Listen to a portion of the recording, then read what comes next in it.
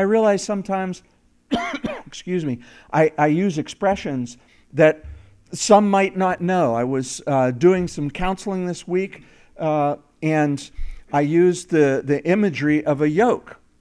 You know, that we are yoked together with Christ, that's the idea.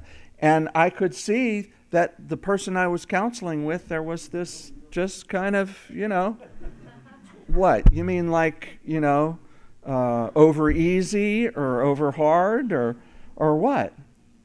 And I explained it, and you could see the light of knowledge come on, and then the application of knowledge to what the Scripture says about the yoke. And take my yoke upon you, learn of me, for I am meek and lowly of heart. You shall find rest unto your soul. And it was like, yeah, right?